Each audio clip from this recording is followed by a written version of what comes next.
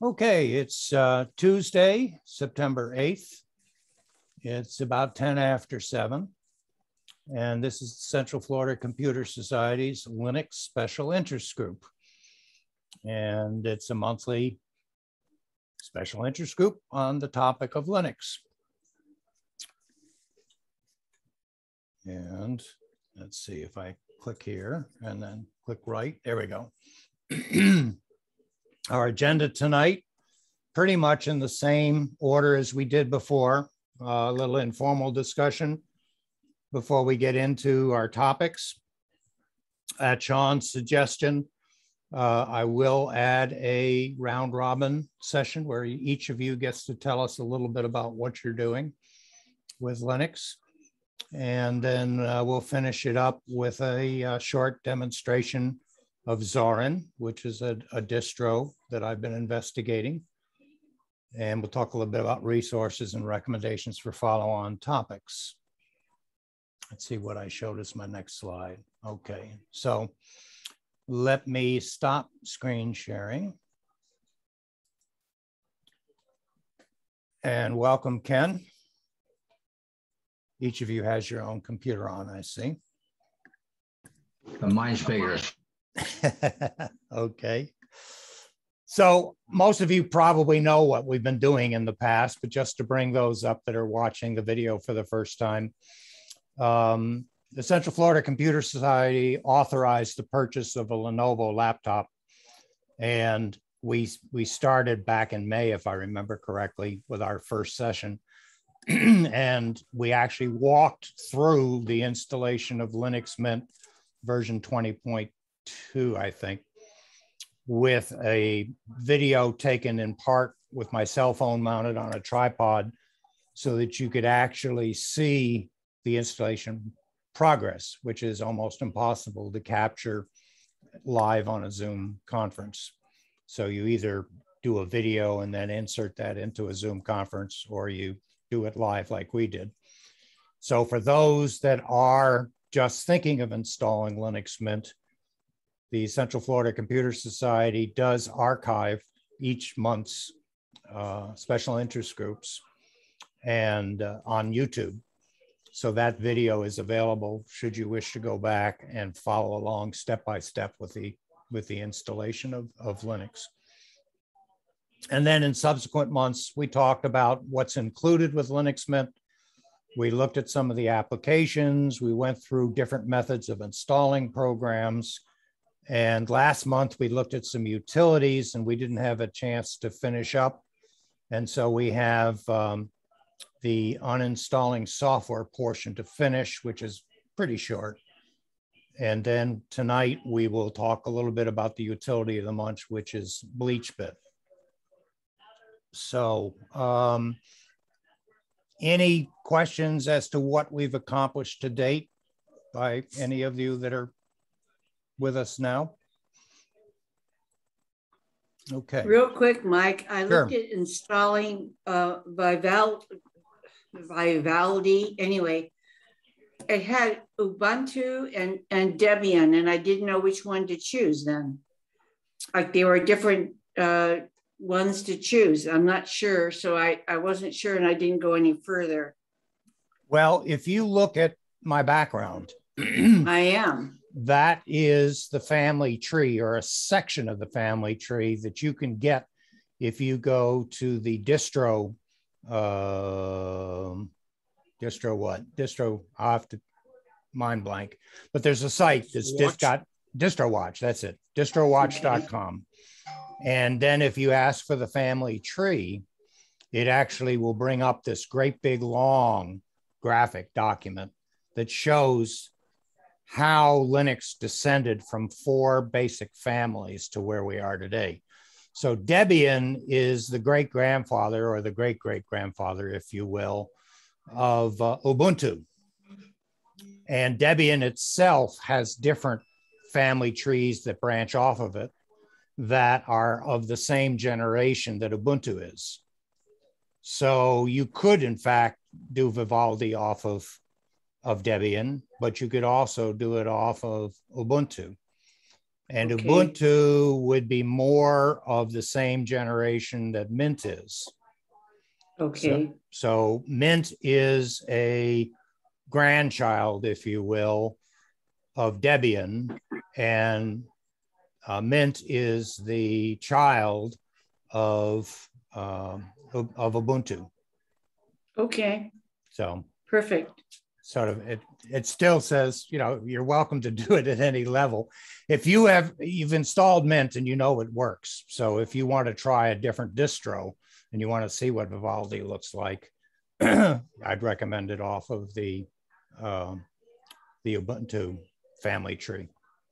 All right. I tried one other thing. I used pCloud, and I put a file up there that I sent to my Linux, and it was an Excel file and also a Word document file and a CSV file. And I sent them all to Linux and I downloaded them, and none of them would open from pCloud, not one of them. So I thought that was rather interesting. Now the extension on one was Doc, one was Excel, and one was CSV. So I found that rather interesting. And I thought, well, do I have to change them all on my Windows to the LibreOffice extension? No. And one, it shouldn't have, right? But one, the DocX document was encrypted. But it never came up where I could unencrypt it. Now, you said pCloud. Did you previously you had talked about Proton Mail and sending something that was encrypted? So right. Now, I'm not worried about that. How did I put these 3 files up to see if I could transfer a bunch of stuff, like, because I'm not paying for Proton, a bunch of stuff, and so these are my 3 trials. Okay. And they didn't work. So I'm not done experimenting with that. I just wanted to share. I tried it from pCloud, which is, you know, open source, and they were all downloaded, but nothing would open. Okay. So those are my only 2 things to open up. When you tried to open, did you double click or did you open LibreWrite, for example, and then from LibreWrite say File, Open, and then try to open the doc? I didn't open Libre first, no. You might want to try doing that just in case the default application hadn't yet been set to LibreOffice. All right. And the same thing with Excel. It's LibreCalc. Right. And what was the third document? Or the third? CSV. CSV? CSV. Well, Yeah. CSV, try to open with Calc also. Okay. So. All right, thank you. Okay. Okay, so let me go to sharing screen again.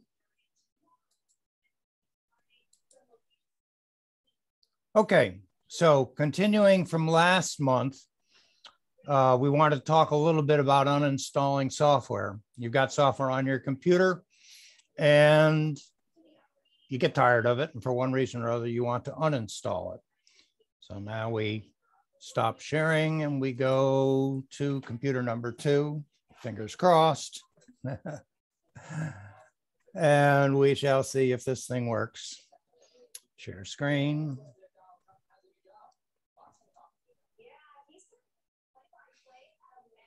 Okay, we get those black boxes again that John and I have worked so hard to get rid of, and they're still there. So we'll just stick with it.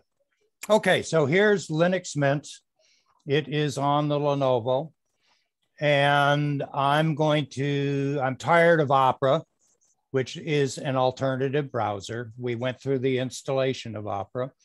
So there's a couple ways to do this, very straightforward. From the menu, I can go to the internet and I can find Opera is here, and I can right click on it. And you can see that I have an uninstall button. Again, pretty straightforward. So I will uninstall it. What's my password?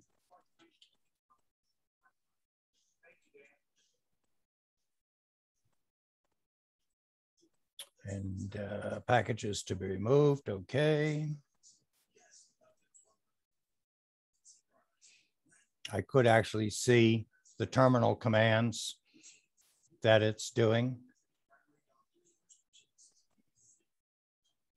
Now it's interesting, it's probably gone from the menu. Let's take a quick look.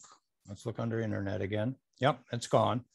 But unlike Windows, it doesn't automatically get rid of your icon. So I'm going to just move the icon to trash because it's no longer there. So that's pretty straightforward. Okay, so another way to do this, if you wish, is go to your software manager. You go to the software manager.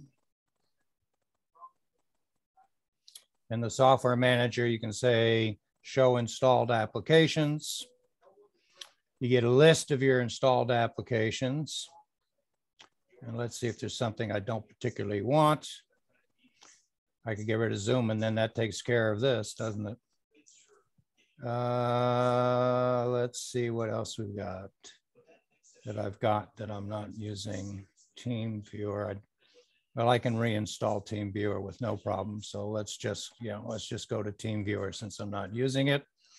And you can see from this application, I can choose remove.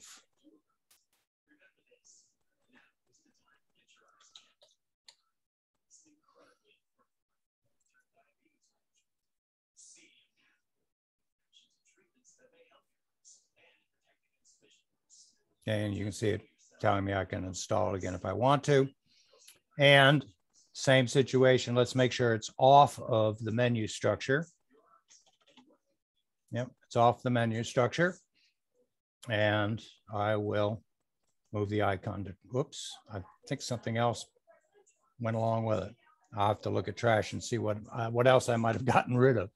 So that's pretty straightforward. Now, WaterFox was installed. Did I hear a question? Okay. Yeah. Go ahead.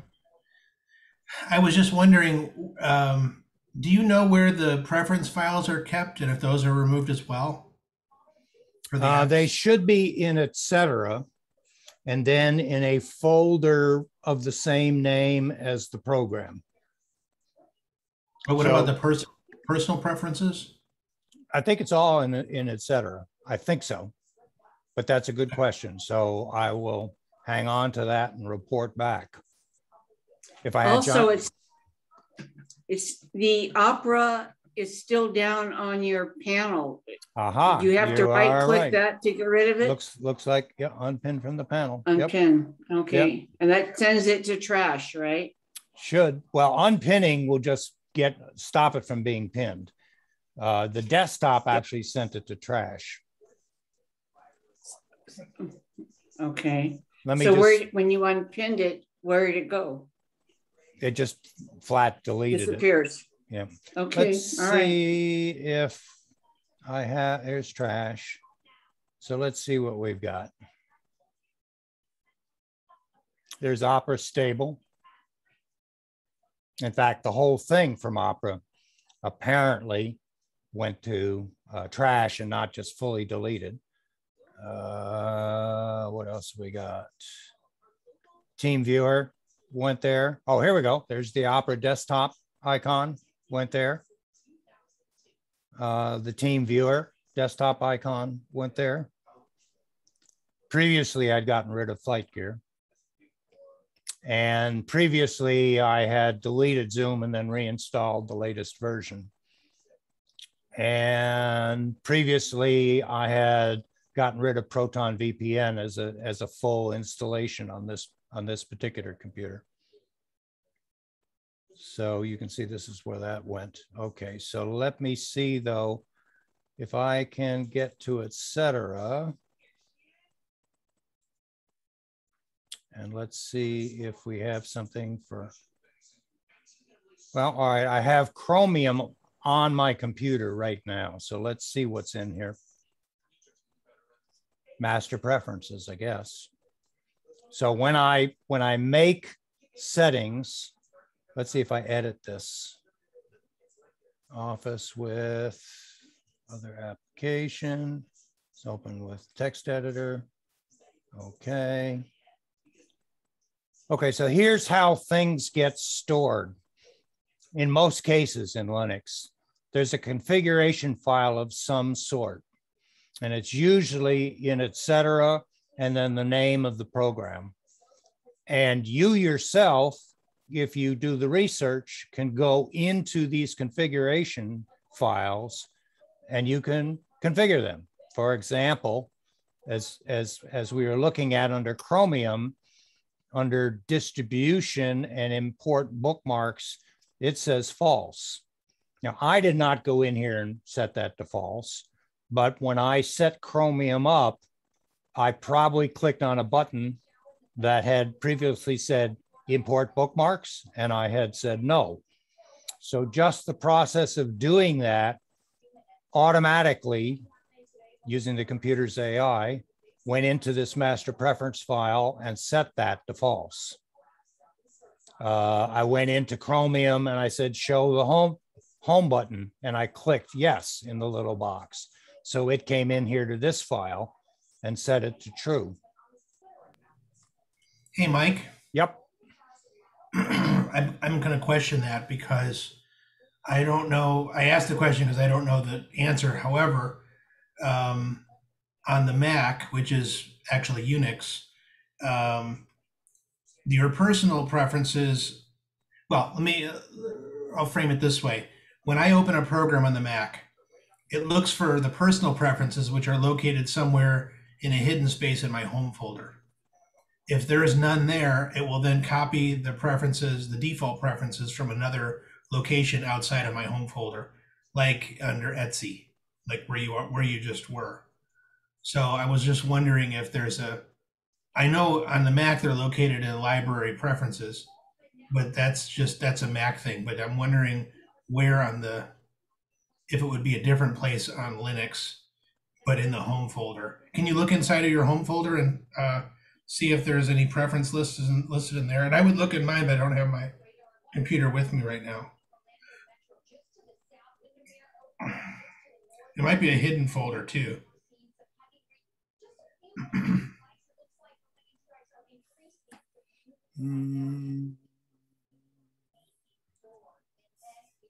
Let's see.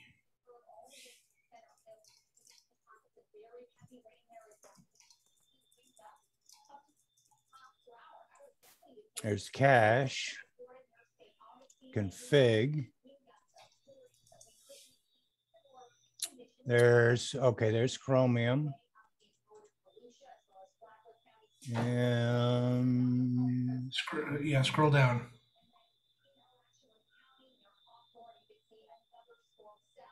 Keep going.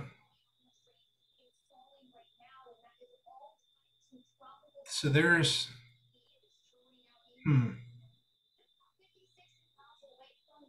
Yeah, I'm pretty sure it's in etc.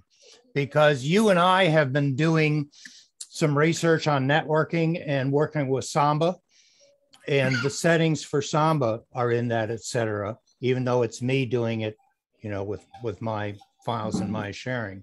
And yeah, Samba is a system-wide resource. True. That you probably would not have personal preferences. I'll look it up. I'll answer the question. I'll try to find it during this session. Okay. Thank you. Yep. Okay. So let me just double check whether WaterFox, we did a script to install WaterFox. Now, I don't think I can uninstall it from the menu, but let's just take a look and see.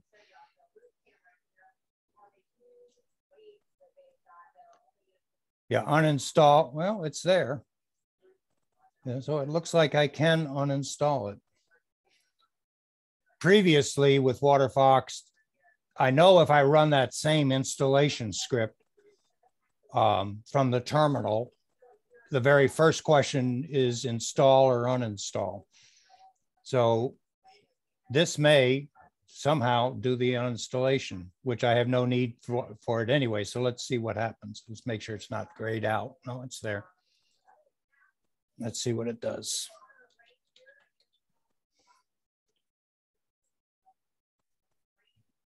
Ah, okay. I didn't think so. No. Okay. So in order to uninstall WaterFox, I'm going to have to run the script again. And what I have to do is put that script in the same folder that WaterFox is located. And I don't think it's in there. I think it's in my download folder. And then I have to go to the terminal and I have to run it from the terminal. And then in the script, it'll ask me if I want to remove it. And then there's the commands necessary in the terminal to remove it. So I'm not going to tie this group up with going through step by step by step. So it's just a third way of doing things if you installed something with a script. So primarily uninstall is either done from the menu, which is the easiest. If it's something that either came with Linux Mint or something you added to Linux Mint and it was done with a Debian package or similar and put on the menu, then the ability to uninstall it will be in the menu. And then you can just pick what you want and uninstall it. So I'm not going to do it, but like this MPV media player came with Linux Mint, and there's the uninstall for it. Hypnotics, which is a watch TV program, it's there as well. Celluloid, which is play movies and videos, it's there. And then same thing. Now this one I did add myself from a Debian package, and it's there. So questions on using the Linux controls in Mint to delete programs. Okay, I won't jump back to the agenda. I have it open on my other computer. The next item is the utility of the month, BleachBit. So in Windows, most of us are familiar with CCleaner. CCleaner has been around for a long time. And it was originally designed to make it easier to get rid of temporary files, which are stored in a location on your computer that a system variable and a user variable points to. And those temporary files can build up over a period of time and start taking up a lot of space. And if you have a mechanical hard drive, can also cause a lot of defragmented files. So CCleaner would go out and delete those. Then they added on the ability to clear out the cache and various different other settings of browsers. And it made a convenient place, especially if you've got more than one browser, to clear out the cache and the junk from your browsers. And then they expanded it to go through the registry of Windows and find entries that were no longer needed and were left behind when you remove files. Now, in the case of Linux, we don't have an exact parallel, but we do have files and references that build up, especially when you download and install packages or do updates. And sometimes it's not as clean as you'd like it to be. And there are terminal commands which can, in fact, clean it up for us. Hang on just a second while I, oops, on my other computer. Okay, so there are terminal commands that we can do to clean up or remove some of the junk. And a shell control for those terminal commands, as well as many others, is in the program BleachBit. So I've already installed it because I know it's going to take a while, but I will show you what I did.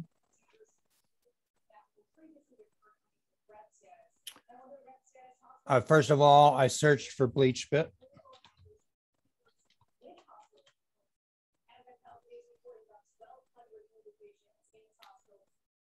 And you can see that it comes up in a search of the software manager repositories. I selected it. It says delete unnecessary files from the system. Frees up disk space, maintains privacy, removes junk, can remove cache because many programs have their own cache files. internet history, temporary files, internet cookies, broken shortcuts, programs themselves. So there's a whole bunch of programs that it says that it helps clean up. And if you wish, it'll wipe free disk space. Those of you who are familiar with some of the past partisan kinds of discussions that were going around at the time know that a very prominent presidential candidate was accused of a number of things that her computer could have shown and provided evidence that might have gone against her.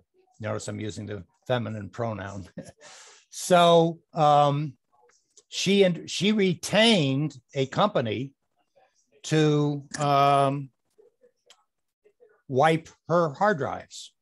And that was the first time I ever heard the term BleachBit. And I didn't pay much attention to what BleachBit was, other than I thought it was just a program that you know, consultants used. Well, I was very surprised to find that it's open source. John just joined us, so I know he appreciates open source programs. And it was available for all Linux distributions as a package to install. So I did, in fact, install it. And it's on my menu. And I think it's under utilities, but I'll just type in BleachBit. Now, when I bring it up on the menu, you will notice that there's actually two versions that are installed at the same time. There is BleachBit as the root for cache files and data that you want removed from the entire system in the root account.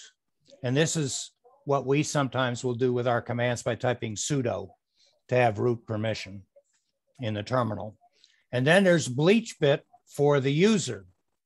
And this then will clear out cache specifically for the user account. And it's kind of like what Sean was saying earlier when he said that, you know, he was used to seeing personal kinds of files in one location and system files in another location. So I'm going to start with the user's account and just bring BleachBit up. And didn't even ask me for a password to get into this, which surprises me. So it's bringing up preferences and asking me what I wish to do. And let's see, hide irrelevant cleaners. Okay.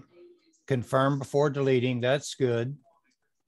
And the dark mode, show the screen in dark mode. Okay. So we are now looking at the BleachBit menu. And next to each one of these major areas is a checkbox. And it's put into groups. So notice that the first group is APT. And we've done a terminal command, sudo apt update and sudo apt upgrade. And we could also do sudo apt auto clean, sudo apt auto remove, sudo apt clean, and sudo apt package lists. And it would go through and execute these for us automatically without us having to type it. So if I do check those four, you can see that now it's telling me this is actually what APT commands will be executed without me having to figure out what the commands do. And it's telling me if I entered the command sudo apt auto clean, it'll go through and check obsolete files that might have been left behind when I updated software. Auto remove will remove obsolete package files for packages that I've downloaded to update. Clean will clean the cache of the computer itself. So there are cache files that are stored away in a cache folder. And package lists, there may be packages that I no longer have. Like, for example, I just got rid of some programs, and if their packages were left behind, this will delete the cache for those packages. Now, if I want to clear any history files that may be in my terminal, I would check this. If I want to clear out, well, I've just gotten rid of Chromium, so I'm just going to tell it, yeah, even save passwords. So I'm going to tell it, okay, I've gotten rid of Chrome. I could do this also if Chrome were still installed and I just wanted to clean up privacy information, but I can now go through and anything that might have been left behind with Chrome will be deleted. Hey, Mike. Yep, go ahead. So you deleted Chromium? Yeah. Can you go into terminal? I think I did. No, wait a minute. No, I didn't. I'll take it back. No, I deleted Opera and I deleted, or I was going to delete. Yeah, no, I did. I'm sorry. I kept Chromium. My apologies. Okay. But let me see if Opera's on here. No, it's not. Okay, go ahead. You want me to go to terminal and do something? Yeah, go to terminal and type ls space -LA. Return. Now, can you expand? Just double click on the title bar just to expand that window. And there's a config file. See that config folder? So yep. Type cd space .config.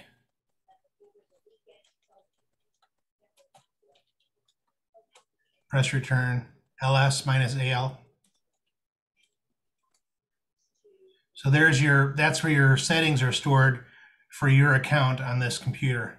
Okay. So if I had an account on this computer, it would these settings, as I open those files, would be stored in my .config. This is important to know because when you're troubleshooting and you're having some kind of weird problem, and this isn't just when you remove a program, but if you're using a program and it fails to launch, or you're getting some kind of weird response that you don't expect, you can go in and you can just rename one of these. Like for instance, if you had a problem with Chromium, you could rename the Chromium folder, with a command here, and just call it -backup.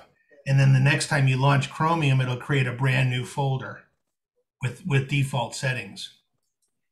Okay. I was having some problems doing similar things when I was trying to work with Samba's configuration file. So I'm sure we will talk about that again next time we have our little session. And you're the owner on these folders and files here. Since it's in your home folder, you're the owner. You shouldn't have to sudo or any of that stuff. The thing with SMB, that's a system-wide thing. So you should have to use sudo or become root to make changes to those files. Yeah, I was having problems with that. Okay, thank you. Sure. All right, so since I do have Chrome, the last time I used Chrome, I did in fact have cache. I did have cookies from other sites. I have a history that I went to. I have passwords, search engine session, whatever. So I'm just going to go and say clear it, and that'll basically have Chrome clean whatever. Now, you can also do what they call deep scans. And if I go to deep scan, they're widely scattered across the disk. It takes a while to go find them. There are temporary files. It can take a while because it's going to look for temporary files everywhere that it considers, including the swap files. So I'm not going to do that tonight while we're connected, but it's there if I really want to clean it up. Then certain programs, as with Chrome, certain other programs, and not every one, but certain other programs will also have their information. So for Firefox, I can do the same kind of clear out that I can do for Chrome. Journal D, system journals. So there are system journals in Linux, and it'll clear out old system journals, might as well. LibreOffice, I don't see any need to clear that unless I was concerned about privacy commands. And then we have some broken files. So if there are any that were broken, I might want to do it. I can clear out my system clipboard if I wish. I can clean. Go ahead. The broken desktop files, that's likely the if you had removed a program but it was still that, like, remember you had to manually delete the team viewer? Yep. I'm thinking that if you had checked that, that would have figured that out and deleted it for you. And we probably could have demonstrated that if I hadn't deleted it myself. Yep. You're right. I notice it also, it's telling me what the rest of these will do. You can see if you truly want to hide files, once you quote unquote delete them, they're not really gone. They're still, that data resides in the sectors themselves. And recall what I said at the beginning, this was used to literally wipe the free space clean. And you can actually tell it how many times to do it until it's almost impossible to recover. Just have to ask NSA if they can get it anyway. But let's see, we've got thumbnails, we've got some more stuff, and we've got debug logs. So I'm just going to go ahead for what I've chosen. And the first thing I can do is say, all right, what is it going to delete now that I've made these selections? So if you yourself are a little reluctant to run this the first time, choose one or more of these that you think you want to clean, and then preview what it's going to do. So if we take a look at this, so I'm looking on my other screen. All right, let me go up here to the top. So there's a lot of stuff on here that it's going to delete because I've got so many things chosen. So I'll tell you what, instead of doing everything, let me go back. Let's see if I can tell this to go back. Abort. Okay, I just want to go back over here again. All right, fine. So I'm going to uncheck everything. I'll uncheck these. Okay, so let's just look at what I said I wanted to do was clean Chrome. Now this may give me a really long list again. Yeah, well, it looks like, let's see how much I've got. Disk space to be recovered, 3.4 megabytes, 163 files, and 21 special operations. So you can see this is what it's going to delete. And it's similar to what CCleaner would clean if you told it to clean Chrome's cache in Windows. So I'm just saying, go ahead and clean.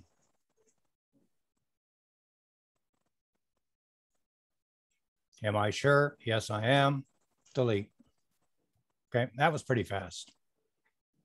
Now, remember I said that this is doing what the terminal could do. So let's just take a look at, if I say apt auto remove. Okay, so that's just a single clean pack. Let's see what that wants to delete. Okay, that's pretty, it's saying there's only one operation that it will clean. So just for kicks, let's actually go into the terminal and let's do that.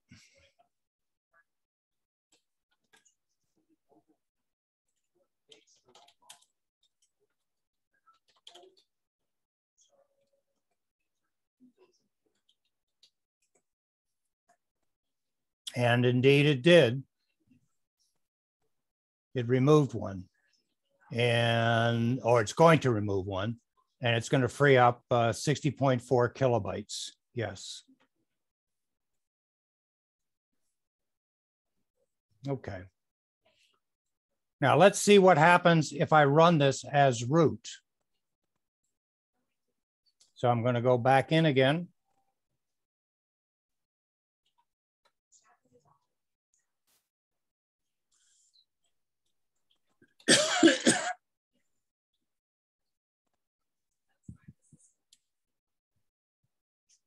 Let me try, make sure I did the right password.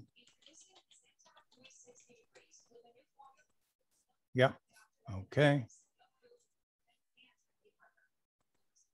And probably the fact that I use sudo apt auto remove, there's probably nothing to do at this point. Yeah, there still is. Okay. So at root level, there's still a special operation to do.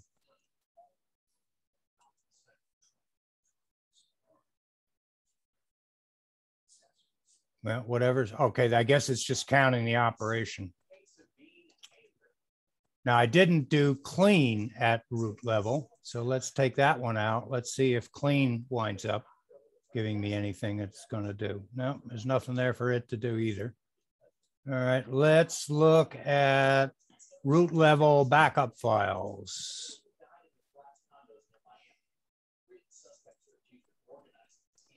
And let's see what it's, no, nothing to do there. Let's look at root level temporary files.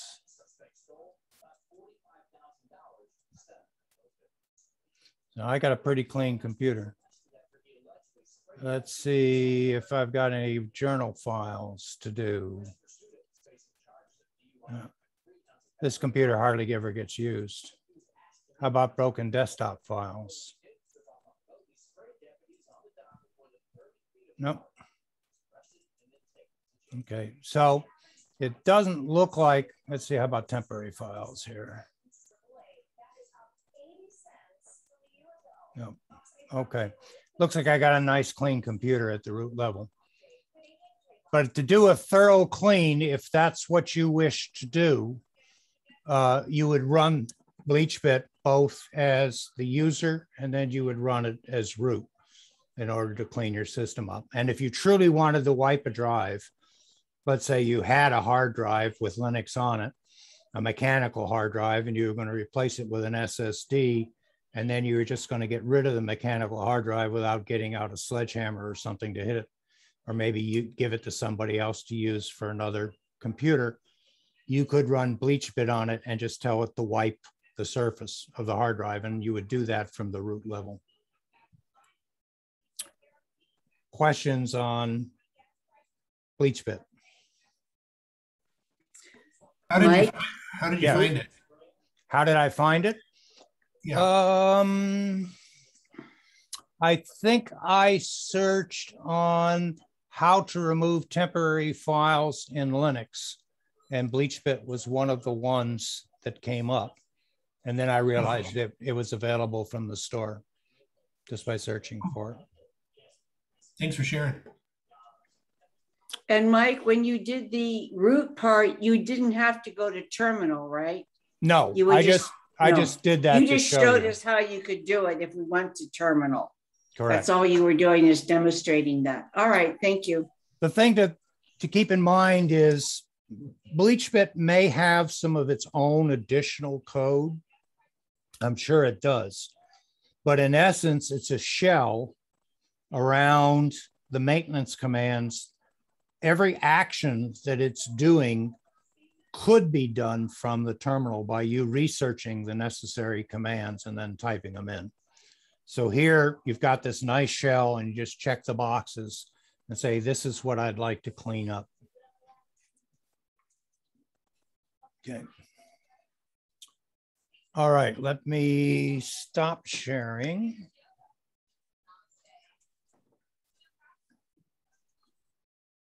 And look at my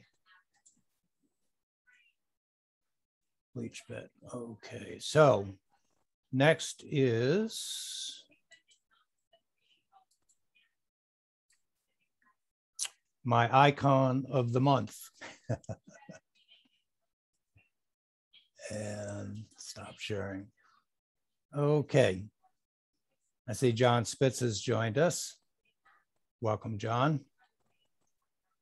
So this will be our discussion / round robin, whatever. I've been talking now for a good 45 minutes. Time flies when you're having fun. So, Bud, I know you told me that you've done something here the last couple of days. Why don't you tell us what you've been doing with Linux? I actually got bored the other day and I installed virtual desktop or whatever that thing is called. Virtual machine. Yeah. And I stuck Zorin on it. And I've been kind of playing with it a little bit over the last day or so. And it's actually kind of a nice little distro, which I'm sure Mike is going to get into in a bit here. So that's kind of what I've been doing. And the other thing I did while I had nothing better to do, I also threw Windows 11 into that and been playing around with Windows 11. So far, I haven't been convinced that it's anything you need to install. And actually, for the longer I've been playing with it, the easier it is to decide not to install it. So that's just, we're playing around with it for a few hours. Now, have you installed VirtualBox before, or was this the first time? It was the first time I ever installed it. How hard did you find it was to set it up? Not hard at all, actually. I set it up with Windows 11 first. And I was following a set of instructions on how to install Windows 11 on VirtualBox. And I ran into all kinds of problems with it. And I dragged my son up here who's used it before. And he found a couple of clicks to click and buttons to push and that kind of stuff, and it worked. But the interesting about it was while Windows 11 was installing, every time Windows 11 needed to reboot, it froze VirtualBox. I had to shut down VirtualBox and restart it again. And then the Windows install would pick up where it stopped. So it did happen about 4 times during the install. But when I got done, it installed. Now, when I did the Zorin, just installed, bang, just like that. No problems, no, just worked real well.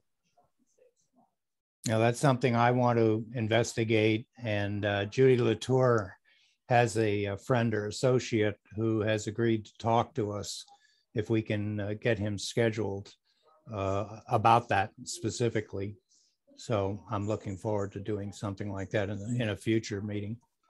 Or yeah, I did it, like I said, I did it blind and kind of got my way through it. I'll let you do the presentation. Okay, thank you. Sean, have you got some input for tonight? Yeah, I have this new Synology disk station, and my goal is to create. It has you can install a free virtual machine manager, and my goal is to install some various versions of Linux on that, and then just experiment through a web browser to interface with the virtual machines, so I can have Linux and Ubuntu and Pop! OS and so forth, and be able to easily compare them and not have to tie up a machine.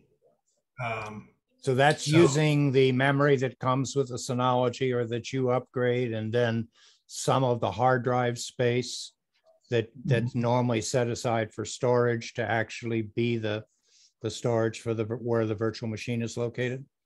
That's right. Yeah. Or I could plug in, of course, I could plug in a USB drive if I wanted to, like a solid state drive, and have that, because it's got the USB ports on it. So that's down the road a little bit. I've got some things going on this month that kind of tie me up, but and I have this Pop! OS on my MacBook Pro.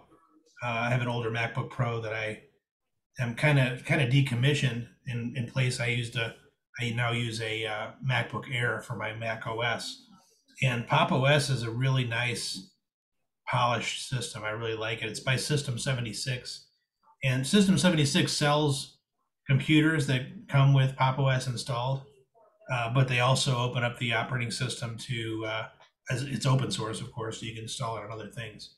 So I've been really happy with it. What's John, going back to Synology, Synology is actually going to have a seminar here on, when is it? It's September 30th. And they're going to be talking about what you can do with the NAS device and what a NAS device is, and why choose NAS to store and manage data, how to choose one, and how to set it up. Great. Where it's going to be? It's going to be on the September 30th. And I think if you went out to the Synology website, you can probably sign up for it. I signed up for it. So. Okay. All right. I'll look that up. Thank you, bud. Appreciate it. Me too. Yeah. I think that's it for me. Are you still interested in having a Synology SIG, Mike? Been thinking about it. My attention has been divided among many things here lately, as I'm sure yours has too. So right now in Orlando, there's 3 of us that I'm aware of that I have contacts, or 3 including me. And one of my lunch bunch buddies I found out the other day, has a Synology. And I might be able to find others in the local area, or I might be able to find others just would like to do so on a national level. Right. But there are still many, many things that I haven't been able to make work, which even with the YouTube, there's phenomenal YouTube videos. But just as it is, it's time management enters into this. Right. To be able to sit down and watch a 2-hour Synology video end to end, and then go back and then say, okay, I got to do these steps. Is it working? Okay, why isn't it working? That's when I send you an email and say, hey, I tried this and it didn't work. What do I have to do? So there's a few of those building up on my list. So it's not like put it in, turn it on, and make it run.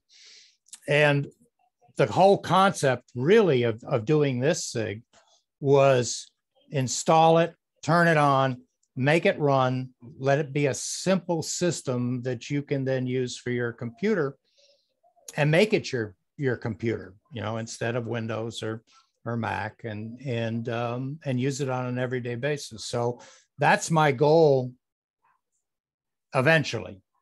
And eventually we might not need this SIG, but the key is let's, we'll review the topics that you all are interested in, and giving me feedback helps. And at the end of this presentation, we'll also talk about the way ahead. Okay. One more thing. I've started using a mail program called Geary. I'm not super crazy about it. Is there any mail programs that you're all using that you like to access your IMAP mail?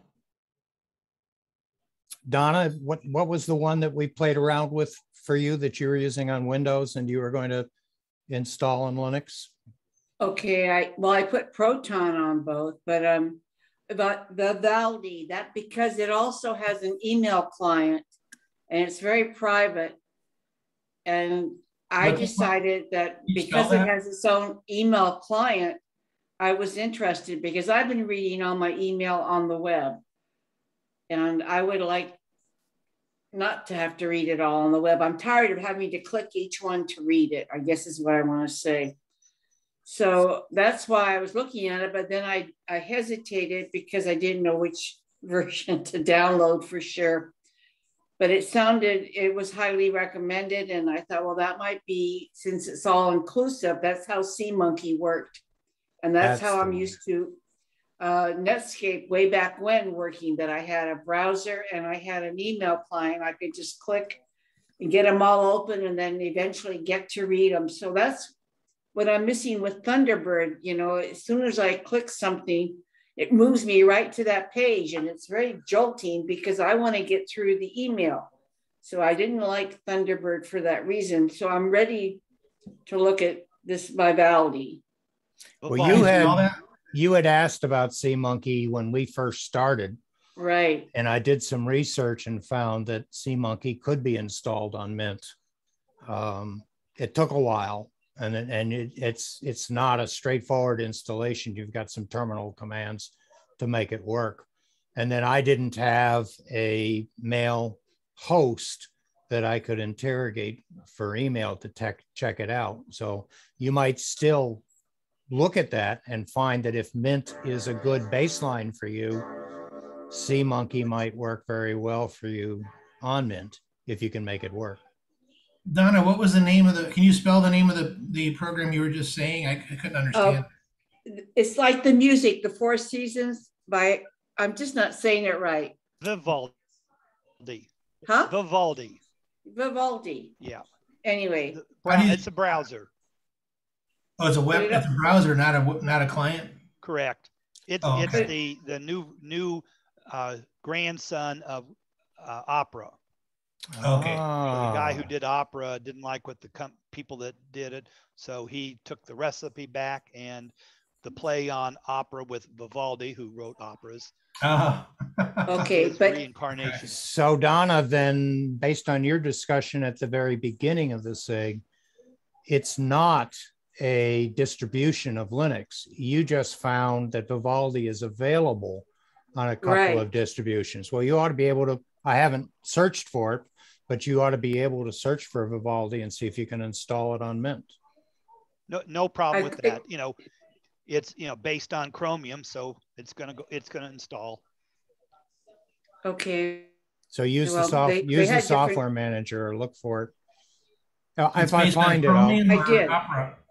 It's not there in software manager. It's not there. I searched for it on the internet and downloaded it from there. I just didn't install it because I wasn't too sure between choosing the Debian or the Ubuntu, and I just kind of waited. So I thought, okay. It doesn't really matter because Mint comes from Ubuntu and Ubuntu comes from Debian. They're the same thing. It's a deb package that you want. So that's the one you want to use that. Perfect.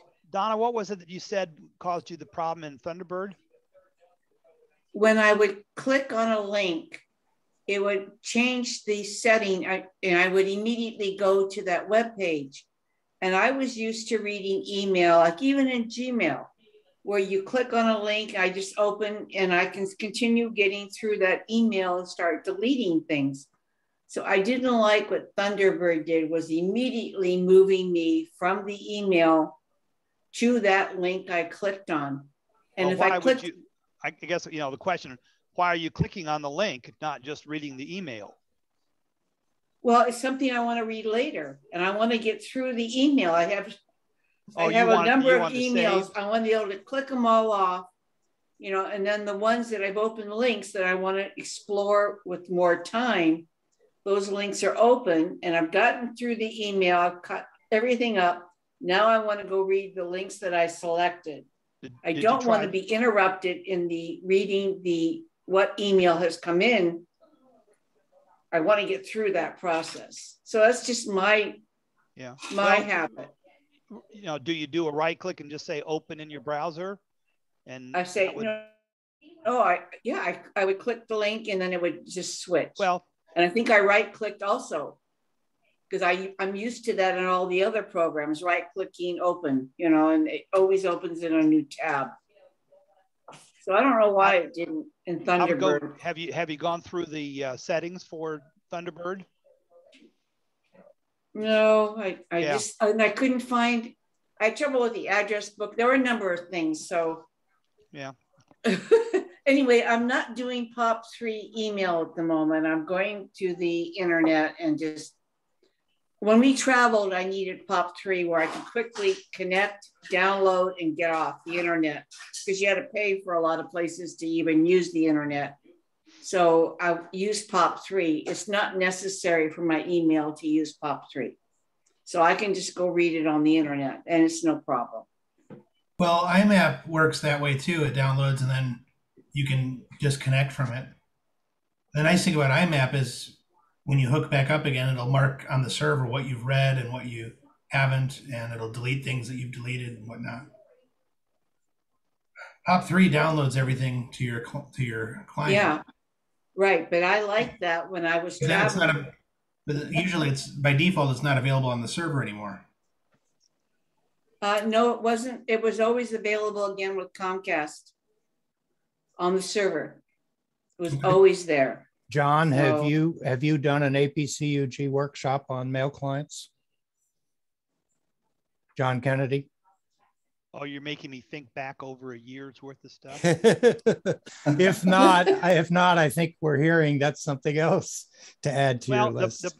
Okay, but what I can tell you is that the reason there are not that many clients out there is because the mass majority are all doing webmail. And that's why, the number one Linux email client is Thunderbird. Yeah.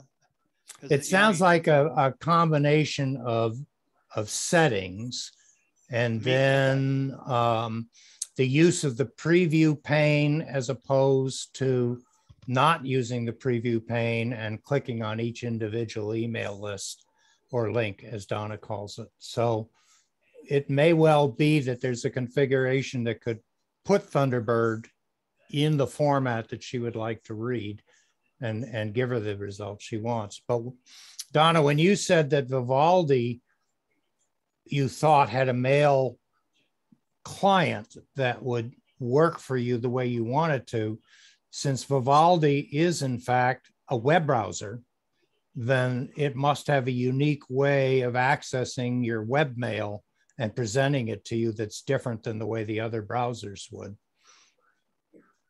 That's what it sounds like. Perhaps, I don't know. And also it had a VPN. It just had a number of things that sounded really good. And because Opera was bought by the Chinese, I didn't want to deal with Opera. So I thought it's worth exploring. As I said, I'm using Brave, but here's what's happened. On a couple of the websites, when I was signing up for something and I had to go with continue with Brave, it didn't work. So I would have to then open Firefox and go through the same thing, and everything worked with Firefox. So there's some things with Brave that doesn't work on everything. And I discovered that while using Brave. And all I can think of the times it doesn't work is when I'm registering for something and I have to, put in my name and my address and and there's a continue or something or sign up, and Brave just sits there. It doesn't work. So then I just say, okay, I know it's not going to work. It didn't. And I, tried a couple of times. So then I just open another browser and go through the process, and it works. Firefox works. So I don't know what the deal is with Brave. It's in the settings. Security. And it's in the settings. I've had that happen too. And I've had to change some of the settings in Brave. The post office, the US postal system, you get for those that print labels at home, and you go through the whole process in Brave, and you get to the point where you're supposed to pay, and it just sits there and doesn't do anything. And I had to go through some of the security settings in Brave and change them, and then it worked. So all the browsers have configuration problems like that you need to do. All right. Well, anyway, I thought it was worth looking at this other one. Okay. And then I explained about the document, but I want to ask, since John's here too, does Clip It is just taking a little sequence of something and putting it in like a clipboard. But if I want to screen capture, is there a program in Linux?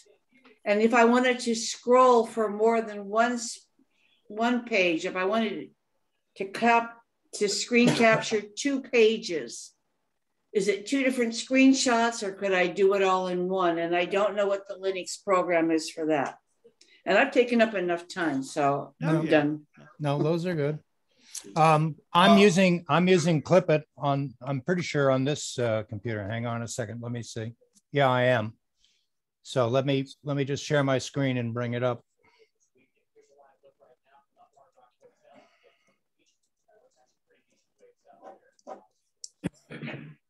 And there's our famous black bars there, John.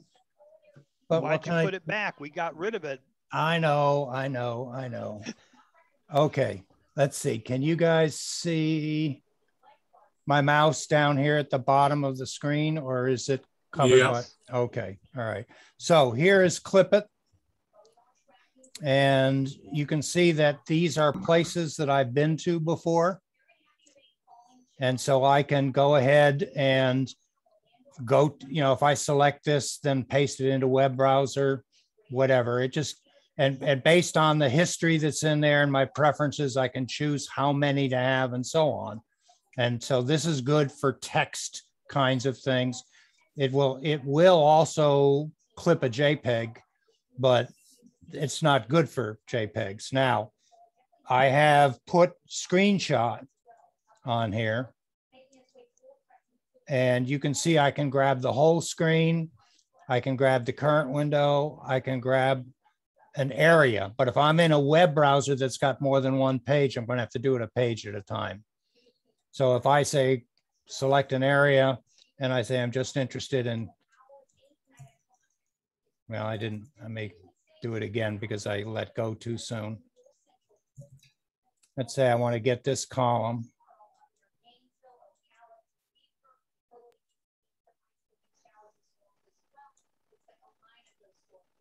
Okay, so I've now captured that particular section, and I can save it, and then I can go to my pictures.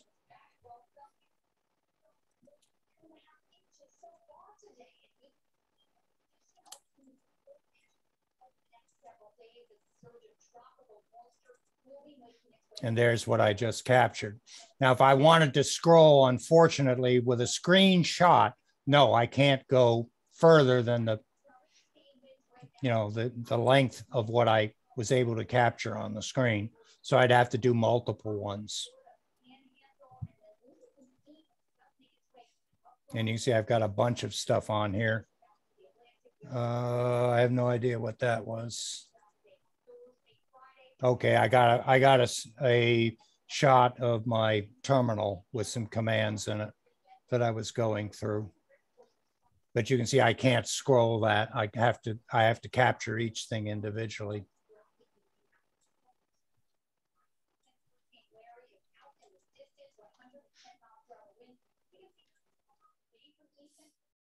Well, Mike, that comes with Linux Mint, right? That's, the screen. Yes. Yeah, I thought. Yeah, screenshot comes with Mint. Okay. Mm-hmm. Okay. Mm-hmm. John, are you aware of anything that can capture, other than doing a video, I mean, a screen capture video where you're scrolling your screen down? I don't know of any way to get more than just one screen at a time. Yeah, I'm trying to look back up. I have very little need for that, but there is, I'm pretty sure there is something. When I was doing a thing on my free stuff, and I right now can't remember. KSnip is the other one that I'm using along with, it's not Greenshot's the one on the Windows.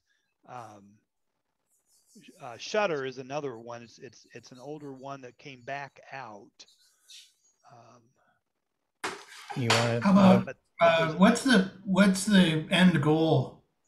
I understand doing a full screen capture of a web page, but is it just to read it offline, or what's the reason? Okay, I was in a sous vide cooking class, and the temperatures change if you're cooking pork in the water bath or chicken. And the list, because I didn't want to spend $30 for their list, I wanted to copy the screens and not do it page by page by page. So that was one of the reasons where I wanted to be the ability to scroll. So you could try doing a print and then save it as a PDF. Well, that's what I ended up doing. I made a PDF, and then because anyway, that's what I ended up doing, was making a PDF and printing it and put it in my cookbook. So, but I mean, that's why I just wondered if I wanted, you know, if it was 3 pages or something, it would have been nice to just get the documentation. Instead, I did the PDF. Okay. Are there pictures and stuff too, or is it just text? No, there weren't pictures. There's a program I used more than 10 years ago when I was doing web management, and it would actually capture a website. It was all done with commands. And if you put in a web address and then you ran the program, it would literally go through, pull up the HTML coding, capture the whole thing, and archive it. And then you would bring up your own, just in any web viewer, any client, you would open that up, and now you've got on your computer their website.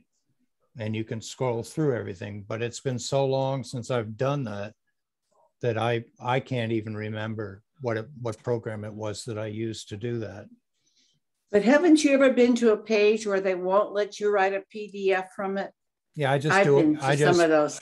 Yeah, I just so do. Then I try this, the snipping tool out of Windows, which would be your clip it. Yeah. But I was thinking sometimes you can't, you can't duplicate it. And I wanted that information. So I was working a number of ways to try to get it. And anyway, it's okay. The best way for me is just to, save the web page as an HTML.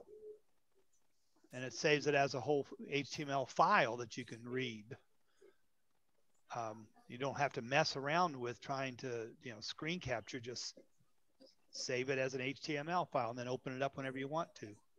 I understand what you're saying, but I wanted these recipes at my fingertips. I wanted to know the temperatures and the length of hours.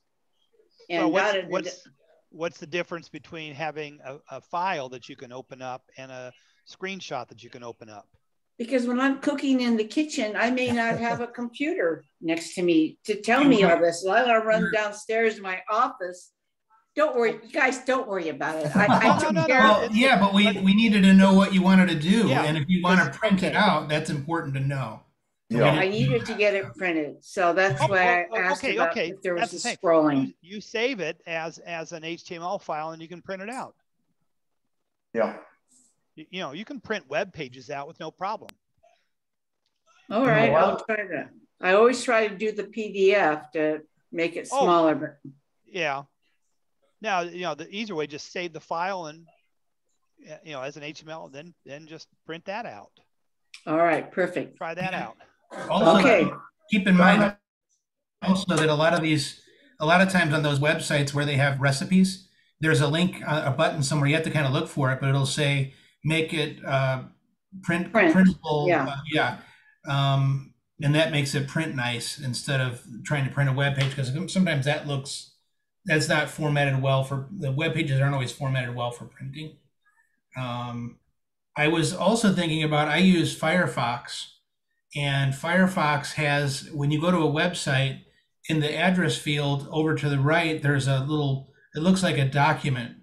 And if you click on that, it reformats the web page, takes all the junk off. Often there's advertisements and so forth. Takes that off of there and makes it a readable document with nice big clear text. And that might be an option too, to get it in that state and then try printing it, and then it'd be easy to read while you're sitting there cooking. And this is something that Huey has covered in a number of his presentations. In fact, many times in Tech for Senior, he wants to show something from the web, and he'll click on this extension, and the extension gets rid of all the junk, gets rid of all the advertisement, and just that's print friendly. That's it, print friendly. That's print friendly, and that's an extension, and it really does a nice job. It's been around for ages. So Donna, look up Evernote a lot. Yep, look up print friendly, Donna, for your browser. I will. Yeah. Now I'm looking at the program I used to use a long time ago, then kind of wasn't developed. Now it's called Shutter, and in one of the reviews it says that you can capture entire display or even a website using this simple application. And I used to use Shutter a lot until it kind of didn't go develop much. So Shutter was one that says it'll do a whole website. Okay. And that's Shutter, Shutter. Correct. And it's and the one that you're talking about is a Linux program? Yeah. Or is it Linux? Is it multi-platform? I think it's mostly Linux on this one. Okay. Because there's some good ones in on that side. But yeah, but there's a number of good one. It's even it's not, it doesn't do what she wants with the whole page, but it's called Scrot. which is a web-based one. I mean, a command line and a graphical one.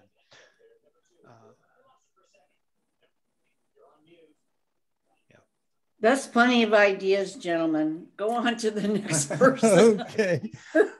Well, John, I could ask you, what have you been doing lately? But I know what you did today.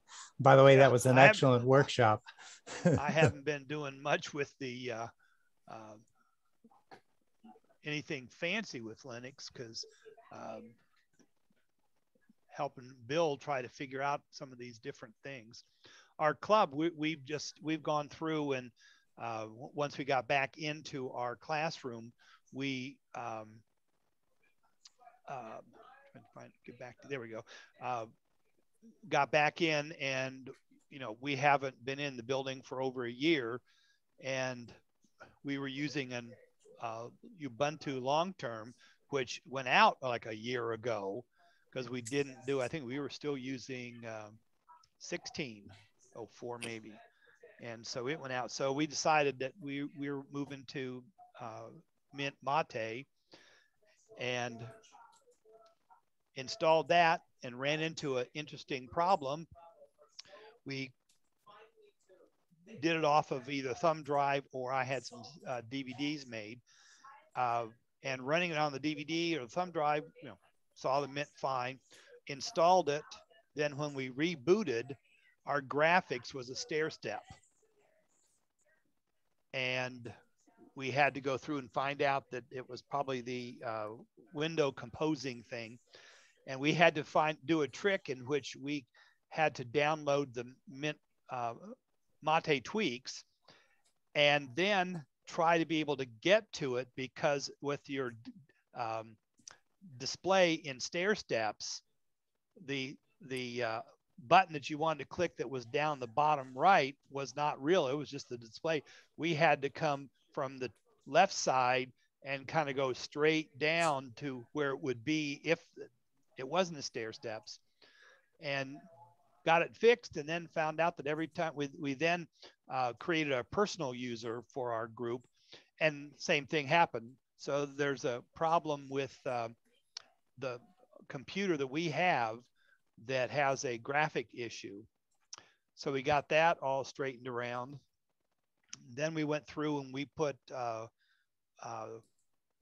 specific IP addresses on each computer, so that we can learn to do our SSHing into it and updating and copy, secure copy, which is where we are right now with getting that all set up.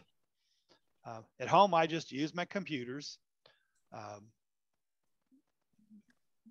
A little bit of a window when we had to use it for some of the things we did for the workshop. I'm not doing anything with the Pi group, because I just have a Pi in a box.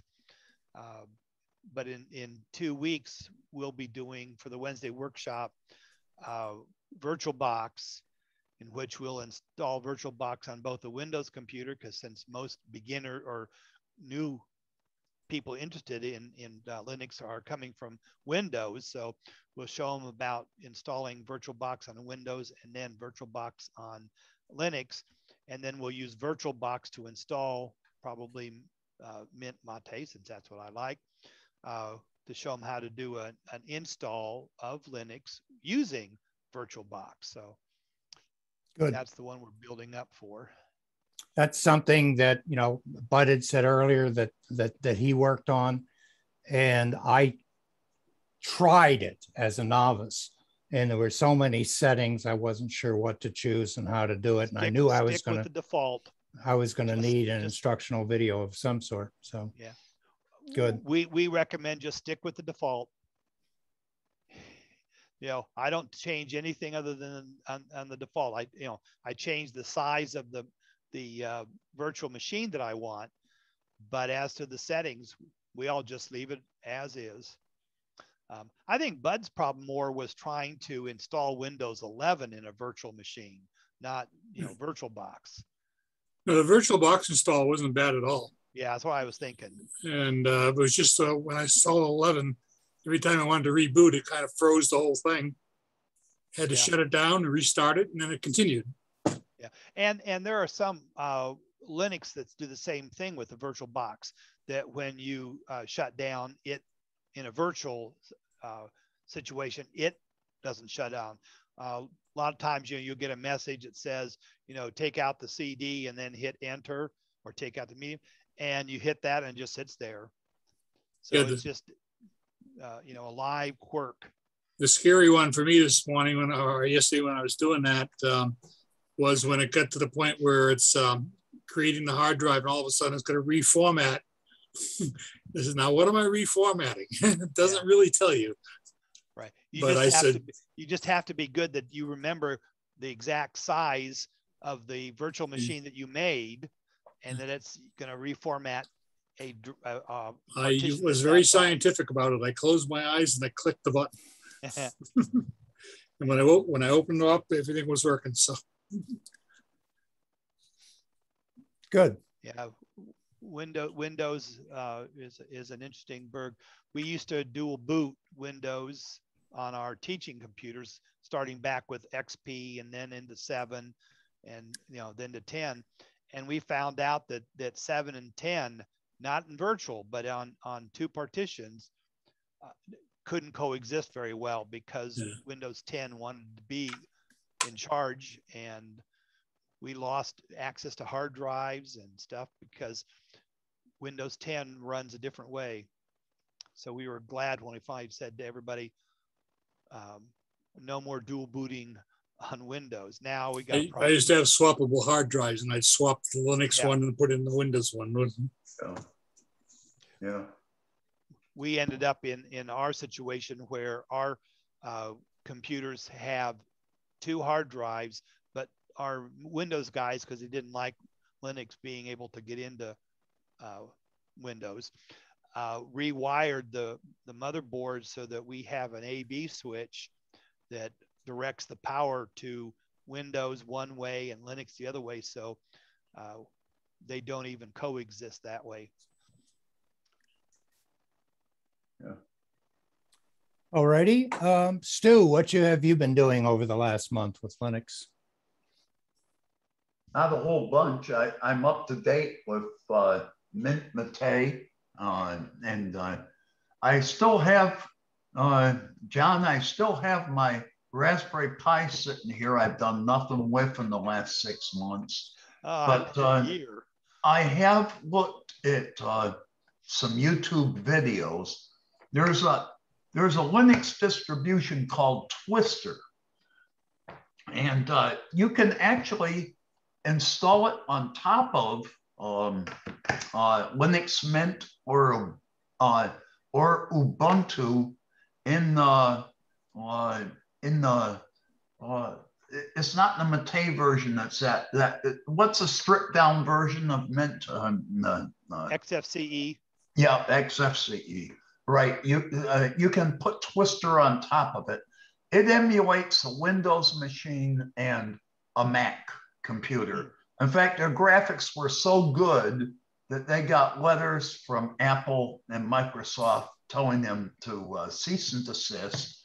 And so they had actually stolen the graphics from Apple and Microsoft. So they came up with their own graphics, but you can't tell them apart. But I guess now they aren't copyright, infringement. Zorn probably has gotten letters like that too. Yeah. Mm-hmm. Yeah, I would believe so. That one that's an exact copy that came out a while ago, something X something that was everything copied from Windows. Right. I don't know how it's still, but there's a distribution that looks identical to Windows 10. Yeah. Well, at any rate, Twister was one I wanted. Windows to try. FX. That's it. Thanks, bud. Yeah, that's it. I wanted to try Twister just because I thought it would be nice, and it installs some of the on a Pi. It will not run Zoom and some other clients unless you load up some middleware on top of it that sits between the Linux and your what you're trying to run. And there is some middleware that that Twister puts on there automatically, that you don't have to go out and configure it. So that would be nice. But I haven't done anything on it. I do weekly SIGs here for our Tampa club, and I do one on Chromebook, one on Google add-ons, the freebie stuff where they can track you, and I do 2 on cutting the cable. So I'm pretty busy doing those. Okay. But I enjoy, I'll tell you, Mike, I enjoy this group. It's probably the best group I'm in, because I learn something every time I come here. And this is just as good as APCUG Wednesday afternoon groups. You know? Well, Mike, you said we struggle to find our way around. Yes, John. Right. Yeah. Well, but I was saying, you said, well, we might not need this SIG again for you guys. I'm just here to help make it go, because right, I'm a Linux person. But our Linux SIG group, we've been going on for 10 years or so, and we're always learning something new and stuff. Right. So, well, I like the fact that Sean suggested last time that we do just what we're doing now.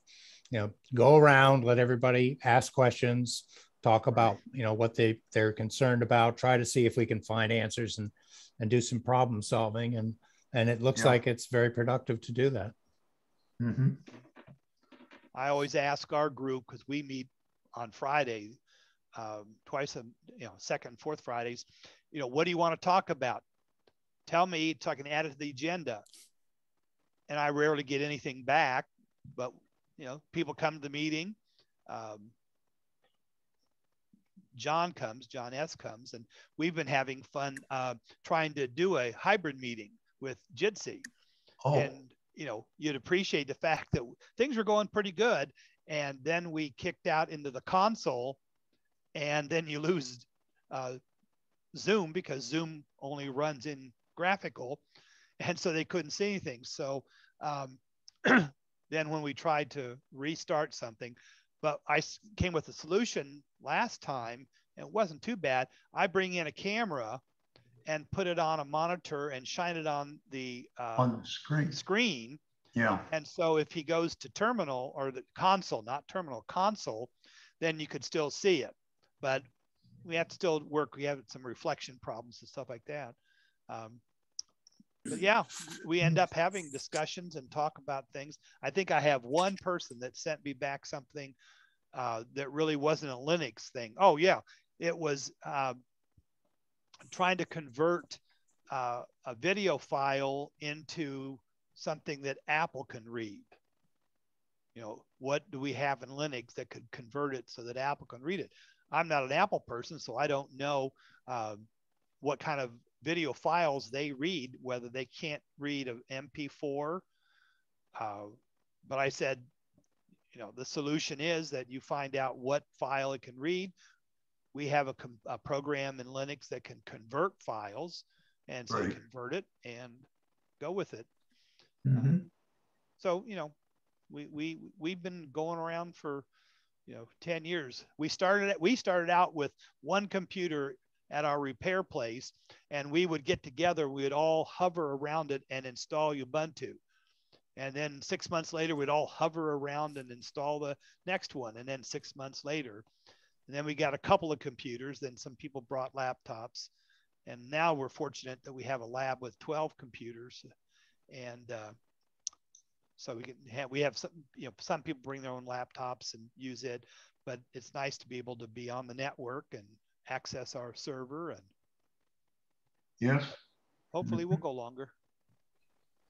Well, I have to admit that one of the fringe benefits of the pandemic, if there is such a thing, is that the online community has significantly grown, has mushroomed, and we're doing things online that we never had done before. We were forced to, and the expansion. I mean, it's obvious, just in the mix of people that are on today on a local SIG. Otherwise, it would probably be Sean and me. maybe Stu, and that would be it. So at least and this will be recorded and it's available as well. Yeah. All right, well, let me press on with Zorn and then any other discussion afterwards. I will. Yeah, I'm curious. I want to see this, Mike. Okay. So we will share again. Okay, so let's let this little black bar go away. Go away, go away, go away. It'll go away. It's not visible on my. We don't see Linux. it. You don't see it, so that's good. No. Okay. Yeah. So what did you do different this time? Because the little black box from the top isn't there this time that I can see. Well, I said hide video panel here. I'm on the Windows computer at the moment. Yeah. And I've got my control panel up there, even though I said shy, and I did the control / which is supposed to anyway. All right, I'm not going to worry about it. It's there. So you are looking at two screens that are captured from the Zorn website, and obviously they're trying to make this look like Macs or something, because I see the mouse there and the keyboard. But what you're looking at is Zorn in their screens, in both of their screens. And here you've got Zorn in a Windows 10-like setup. And here you've got Zorn in sort of a Mac-like or Windows 11 setup. So what I want to do is essentially show you very quickly how I installed it instead of recording a video or taking you through a painful half-hour installation. So I've got some screen captures that I will show you. I'll take you very quickly to the Zorn website itself. I will show you a review that's available. And I had an email just before we started with another one. I will show you a site that has about a 30-minute walkthrough, installation, setup, configuration, programs, and even installing and running some Windows programs. And then very quickly just give you a live demo. So I'm looking probably at 20 minutes for this whole thing. So the very first thing I'll show you when I bring up my Picasa, there we go. Okay, so what we are looking at here is some screen captures that I did with or not screen captures, some pictures that I did with my cell phone. And what I'm doing essentially is I made a distro of Zorn, and I put it on mind blank. Hang on a second. On Ventoy. Okay, so I put it on Ventoy on a Samsung flash drive. And the very nice thing about our Lenovo, I think I mentioned it once before, it has two power buttons. And if I press a tiny little button that's next to the main button, I can select the boot manager, and I don't have to go through the painful process of figuring out which function key do I press to get it. So I chose the drive that Ventoy was installed. There's the Ventoy menu with the ISOs that are in there. And I do thank John for his excellent coverage of Ventoy in one of the Wednesday workshops. And you can see that Zorn's distro is here, which I chose. This is the screen that comes up when you boot. And the very first time I did it, I did choose try, and I played with it probably for a half hour, just going through the menus and seeing what was there. And I said, yeah, okay, that's fine. Now let's install it. Well, the installation process is very similar to Mint and a lot of others. I do really like the fact that in the installation, it finds the Wi-Fi right off the bat, so I don't have to install it later. It allows you to download updates while installing. So as you're going out, now that you're connected to the internet, it will go out and get updates.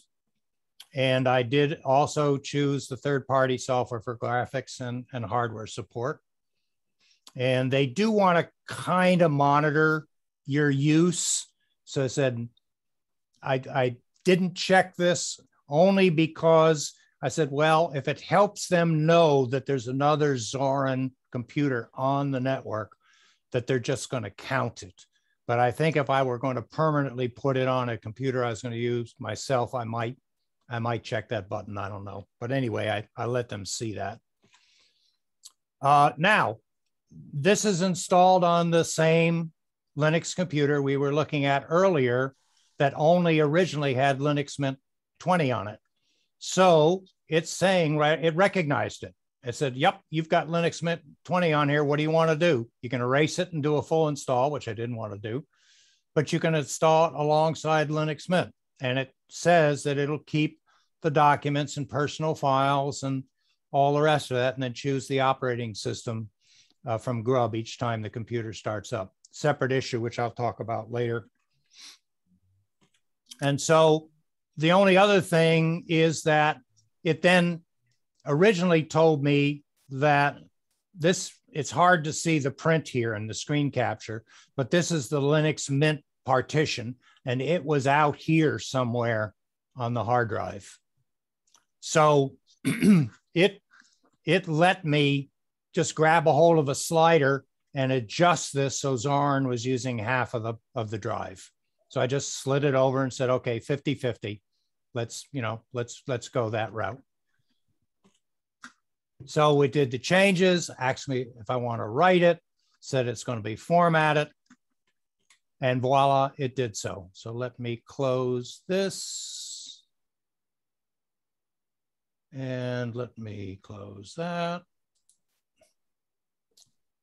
And let's take a quick look at the Zarn website. So I am going to come out. Let's see, I think I can just tab it. And let me go to, it'll just take me a moment to find the right tab here. There we go. Okay. So this is the Zarn website. And I still would like to get my video panel to go up. So hang on a moment while I tell it to hide it again. Hide floating meeting controls. That's what I wanted to do. Okay, I hid the meeting controls. Now I can see it. All right, so this is Zarn.com OS. You can go to Zarn.com, but you want the one that when you click on it, it goes through and it tells you the new release, which is 16. It's got a link to immediately download it if you wish. Get some reviews. Shows you that you can have all kinds of desktops configured, Windows, Mac, or OS or Linux. They claim more speed. It is fast. I have not tried it on a computer with limited resources, no more so than the one for the Computer Society. They do have a light version, which is says it will work on computers as old as 15 years. So I got a couple of those sitting on a shelf, so I may just try that just for the kicks to see. Says it's reliable. It's based on Ubuntu. Resistant to, all the standard things you hear about security. Privacy, no personal data at all collected other than if you allow them to say, yep, there's another one online. And the nice thing is that there are many apps from many different software repositories that you don't have to go and get the repositories. They're there. FlatHub is there, Snap is there, the Debian repositories are there. They're all there in the software store.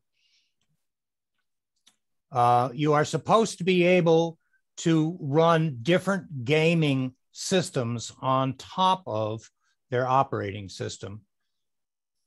So that includes Steam, Lutris that I'm not familiar with, and your software store has got many itself. Steam, there's a game I've played for many, many, many years, Elder Scrolls Skyrim. And it's either on my PS3 or it's on Windows. I haven't played it probably in 3 years now, but it will be interesting to see if I load the overlay for Steam to see whether it'll actually run on a Linux machine, because I didn't think it would. It has the capability to link your phone like Windows 10 does and get notifications between them. And as I just showed you, you can put it alongside Windows, Mac, or other Linux applications or distros. It says it's compatible with all the documents. Make it better, questions, etc. Okay, so the first article is on FOSS. It's FOSS, and it's top 9 features in the newly released Zorn. I took a look at some of them. Some of them are just kinds of things like if you shake a screen around and you turn jelly mode on, the whole screen will sort of wobble. I mean, so what? But it does. It's there if you want to do that. You can do a Windows 11 like layout. To get the full Windows 11 type layout, you must pay $39 and get the Pro version. Well, I'm not going to do that. At least I don't think I'm going to do that. And I think the screen that I've got that I'm going to share with you looks pretty Windows-like anyway. The touchpad gestures haven't seemed to work for me. And so that's something I'm going to continue to do because I've been concerned about active windows or workspaces. And it's supposed to allow me with a 3-finger pinch to change the workspaces that I'm on. And it doesn't seem to work. A 4-finger swipe was supposed to. So I'm still checking that one out. Zorin has I don't know if overlay is the correct term. It has a layer which is combined with wine, and it is supposed to run Windows programs out of the box. And in the demonstration on YouTube, which I'm about to just click on real quick, he shows that when you do this, it may say that you have to install additional support. So I haven't tried that yet. There it is. He says if it doesn't have exact instruction for Windows, it prompts you to install Windows app support, which is adding more wine, if you will, to the mix. So that will then make things work better. It's supposed to. So I got to try that out. Some specific apps that are unique to Zorn. It's got a new Photos app. They say it's got a good, straightforward, clean photo management app. We'll see.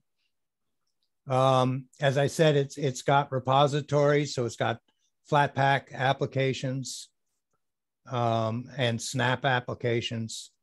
It's got the ability to do taskbar and dash customization. It gives you unread icons and progress bar. It has a new sound recorder app. So it says, have you tried it yet? And so on. Okay, so this is a popular guy on YouTube. He's got a channel called Explaining Computers. I like some of the things that he's done. Just very quickly, you'll see this is his. So he literally walks through 20 minutes of installing, setting it up, configuring it. So if in fact you want some hand holding and exactly what to do, you can start his video, go through the process with him and get set up and running with Zorin. Let's see what else we got. All right, this is Mike, something, what was something his else. name? His name is, okay, what is his name? Not Anthony Salter. Let's see, Explaining Computers. Hang on, let's see if he says who he is.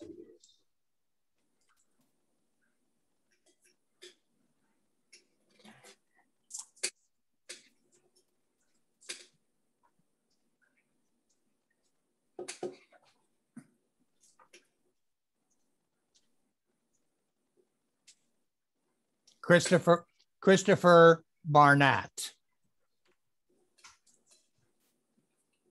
Okay. Mm-hmm. All right. So let's see if there's anything else I want to show before we actually go to it. So we looked at the features, the video tutorial. Okay, so let's actually switch. Oh, I got rid of the video controls, didn't I? Okay, so that is, help me, John, control what? Back, control shift H. I think it's H. There we go. Yes, that came back. All right. So I want to stop share. Okay, got it. Okay. So let me now share the screen of the Zorin computer.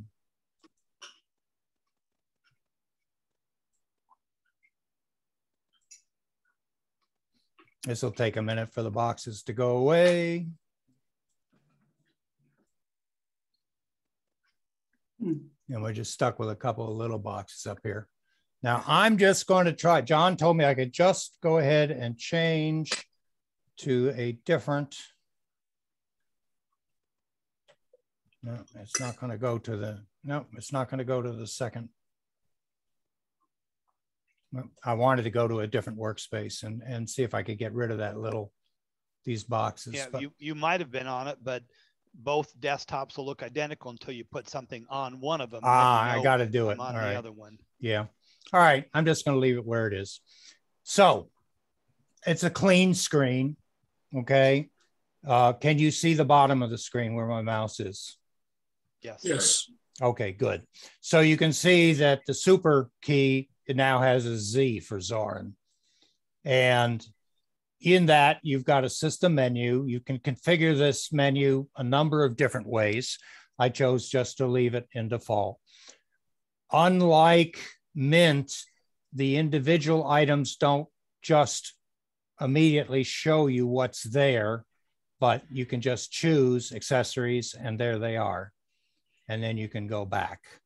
So games, and you can go back, and graphics, and you can go back, and internet, and you can go back. System tools, Office, has LibreOffice, has Evolution, which is for email. So here's another email client, Donna. No idea whether it's better or worse than Thunderbird, but it's another unique email client.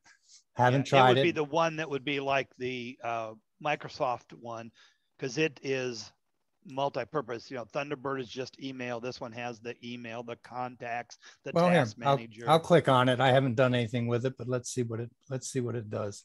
So it's welcome to Evolution, receiving email. So this is the basic setup. And then there it is on this computer, inbox. If I had anything, there's no messages, from to, subject, date. And I'm going to assume it might have a preview panel that I could, let's see, window, mail, contacts, calendar, layout, show menu bar, preview, show message preview. So it does say, as you're going down through the messages, you'll see a preview. So it's got stuff, all kinds of things that you can play with just to see if it works. So, okay. Firefox is the browser. Okay. Now I am told, even though this has Google search by default, that the Firefox that's on here has been privatized, in order to give greater privacy settings. I can't confirm or deny that. I still prefer I put Brave on. I just got the Debian package for Brave. I did not have to do any special terminal commands to have it come in, and it walks you through the settings and so on. Let's see. What else might be unique? The software store. So this has, this shows you everything that's installed to start with. Let me see if I can, it's up above my screen sharing thing. But anyway, this is what's in here. So these are kind of the things that are here.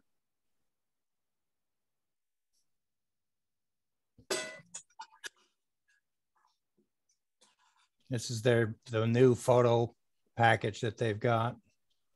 Shows an example of it. I don't have any photos installed yet. No photos found. So with no photos found, I'm not going to see anything, I guess.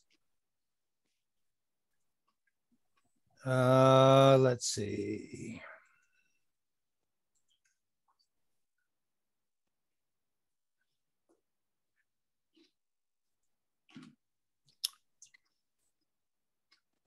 Okay, so we got software, we got settings. These are basically your Wi-Fi, your network, your Bluetooth, backgrounds, which I changed. This is the background I'm using now. Zorn came with a mountain and looks like in Switzerland, kind of like maybe they were influenced by Proton Mail. I'm not sure. This is actually an active background, and it will change the sky based on the time of day locally. So you can actually get sunrise and noon and sunset, theoretically the evening as well. If that floats your boat. So, okay, let's see what else we got here. The usual home with the documents and folders. Here's the Snap store, I guess. If you download some Snap packages, they'll show up here.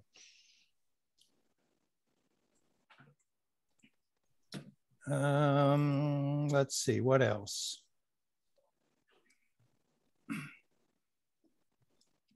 I mean, it is very, let's see, did I do appearance? Yeah, okay, so here's where you can adjust the layout of where your menus are. So if you truly want this to be Windows-like, let's see what it did if I did that. Well, it's still putting it here. Maybe that's because it's not the Pro version. No, click on the start. Oh, there we go. There's the start menu. Yep. Mm-hmm. Okay. So that changes the start menu. So now I got to go back to settings, right? Now you're hiding on me. Where? Oh, page 2. That looks like a Chromebook to me. Good old Windows 8. Yeah, connectivity. Well, see, now that I've messed myself up, I wanted to go back to the the regular menu. Try doing a right click on the start icon. Zoom appearance. Yeah, that's it. Yep, thank you. Hello. Maybe I need to do this out of it. Let me go back out. Okay, then right click. Oh, there we go. Yep. Okay, that was that theme. All right. And if you want an Ubuntu layout, your panel layout, you can get that. I'm going to go back here, though. This is what I want. Okay, so it's really not a lot to show per se. It's very straightforward, very easy. The installation, I feel, was easier and faster than Mint's was. Less questions asked and more capacity to adjust partition sizes without going into the more function. But yes, if you wanted a partition for home and if you wanted a partition for your cache and so on, you could do that in the setup. So if you wanted greater control over the setup, you can do that.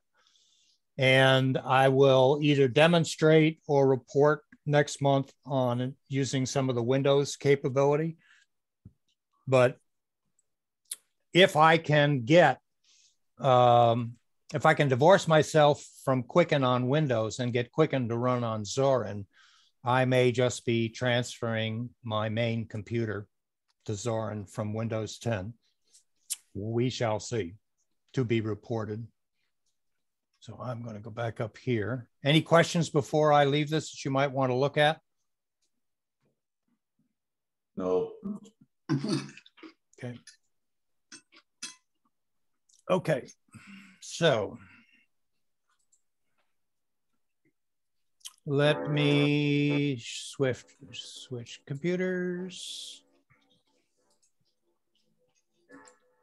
So resources, as last month, I have a link for the next APCUG workshop that's Linux related. So even though it's not Linux, we've already had some questions about the Raspberry Pi. So coming September 15th, which is next week, it's all about the Pi, Raspberry Pi, and you want to register for that before 11:30 on the 14th if you would like to do that. And John already gave us a sneak peek at what's coming in October, but I look forward. Oh, no, that's what's coming in 2 weeks. Oh, that's going to be 2 weeks? Ah. Yeah. Oh, wonderful. I thought that was going to be October. Okay, I didn't see that yet. October is partly your suggestion. Okay. Yeah, the workstations. Okay, I didn't see that. I didn't see that come out yet announced. October, no, we haven't. No, but is Linux is September 22nd? I think I'm on the 29th. We were trying to get another security program on the 22nd, and we got somebody who just changed jobs, may not be able to get off. That's that. why. So that's why it didn't think come that out. My extra one, it's not going to be called the Learning Linux because that's supposed to be the third Wednesday. So the next Learning Linux will be in October, and that's when we'll take your suggestion of workspaces and okay. Work on that. Yeah, I'm going to have to make myself a cue card and just paste it to the monitor because I'm terrible remembering commands and making them work. Okay. As I say, thousands and thousands of videos and blogs. So if you truly want to start from square one and become a power user, alrighty, whatever that is, then this video looks interesting. I'm amazed he's not charging for it. And if I go to that, let's go back again. I have to move this down. That video controls, much easier to do this. Okay, so this is the complete Linux course, beginner to power user. And he gives you everything he's going to talk about from introduction, distributions, and there's VirtualBox. How about that? Okay. He's going to do Ubuntu. He's administrative privileges, commands, services, scheduling tasks, stuff that I haven't even looked at. So you're looking at 7 hours of instruction. If that's what you want, it's there. Wow. So and the nice thing about timestamps is you can jump to them or you can come back to them. So I do want to do a session on command line essentials, one of our meetings. So I'll be looking at what he's got to say about that as resource material. But interesting anyway. Let's see. And the last thing I have here. Okay, I'll just jump to social media. I still recommend MeWe as an alternative to Facebook and many other social media sites. This is their Linux SIG. Here's literally the latest. Let's see if I can get the latest post up here by hitting refresh. So this is the latest report. So they're talking about videos. This one's an install of Arch Linux. To get on, it's open, it's public, but you have to make one post and then a moderator will approve you. You just set up a MeWe account. He's talking about MailSpring. Now we're talking about mail clients. Here's one I hadn't heard of. John, had you heard of MailSpring before? Yep, I haven't used it, but at one of our last, in my free free software ones, I present MailSpring as an alternative to other ones, along with Thunderbird. So yeah, that was a new one I have.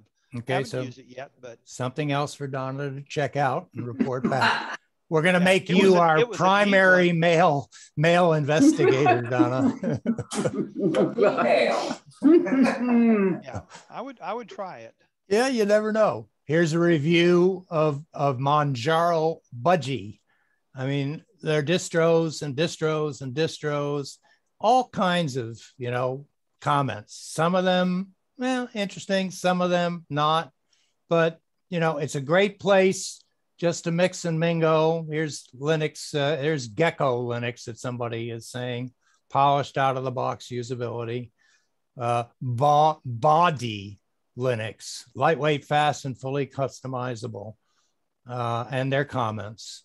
And things that are awesome. So, interesting place to go, interesting people to talk to. Let's see what else I put on here.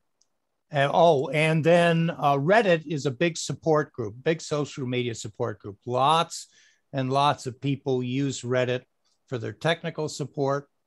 And I just said there has to be a Reddit Linux users group, and there is. And it's reddit.com/r-Linux users group. And that link is also in our presentation, which I will send out. And all you have to do is join, and you're on Reddit. Actually, you'll set up a main Reddit account that's good in any of the user groups, which I have. And then you can just join the group if you wish and exchange information. And I think that's everything that I have here. Any comments, questions about what I have on the resources slide? No. Okay. Okay, so as John normally does too, what do we want to talk about in the future? We pretty well covered everything this month that I wanted to cover, except I probably will do a follow-up on Zorn over the next month of how successful was I in trying to get Windows programs to run. And to be fair, I'll probably install Wine on Mint, and then I'll do a comparison. Is it easier or harder or the same to install and run a Windows program on Linux Mint than it is on Zorin, or vice versa? So that's probably one of my focuses for next month. And then we got, this is something that I'm still working on, especially since, go ahead. This is Donna. My issue. It didn't work. Oh, yes. Oh, yes. Well, I'm very interested in that. Yep. I mean, one would think, why is it so hard? And yes, it can be done. I know it can be done. And with my Synology file station, it became more of a concern for me, because now I'm using the Windows SMB protocol on my file station, so that I can then see it from Windows and see it from Linux. But I said, well, okay, now I want Linux to see my Windows computer, and I want Windows to see my Linux computer. It wasn't so easy, still isn't so easy. So I'm still playing with that. And if John gets to it before I do, I welcome a workshop on that. But not for me. I do the simple route. I know, pCloud. I have a pCloud account, and so yep. I put the files I want to share in the pCloud folder, and it's available to whatever computer I run. Well, Donna, I think before you came on, told us of her problems with pCloud, so I'm going to investigate some of that. I'll be interested on that too. Okay. File types, definitions, structure, and locations. Now it's not something that everybody does, even on Windows. I mean, Windows, what the file type is by the extension, but in Linux, you don't, unless somebody decides to put an extension on it just to help you out. So files don't necessarily, a text file, for example, doesn't necessarily have .txt on the end of it. It's just a text file. You can open it with a text editor. You can view it with a text viewer. So it helps to know what the different file types are and how they are stored in Linux, just so that you have an idea of where they are. I mean, you can use Linux and never even go into this at all until that day comes that you're trying to open a file or do a file association or, you know, make something work. So probably this kind of thing might take up a good portion of one of our meetings. And with the focus on this coming up with APCUG, I will withhold virtual computers and machines until afterwards. And then we may have a follow-up in our local group based on what we learned from that. This I will do. This will be a follow-up from what we did today. And we have been, you know, deferring to terminal commands as we go. And as I recall, Orv in his last Learning Linux workshop had a very good session talking about terminal commands. So what I'd like you guys to do is say, what are some of the things that we need to do, that I want to do, that I've been trying to do, but it seems like I've got to use a terminal command to do it, and how do I do it? So this could be a section that we cover, or it could be a whole focus. And then any recommendations that you send me either tonight in our discussion, or you send me by email. Comments? Well, for me, it's the second item, you know, sharing files. And then I guess wine would be interesting. I haven't looked at that, and I don't know what I'd have to share out of Windows with Linux. So I'd be curious on what they are sharing. My photos, maybe? I don't know. So. Well, the key is, as long as any of us keep a Windows computer on our network and a Linux computer on our network, and we work with them on a regular basis. You know, John's saying, yeah, just stick something up in pCloud and then pull it down, you know, on the other machine. And that's fine. But I'd also like to just click on the file manager and click on network, and there they are. I'll give you, for example, let's me close this one. Let's see, stop share, and let me share different screen.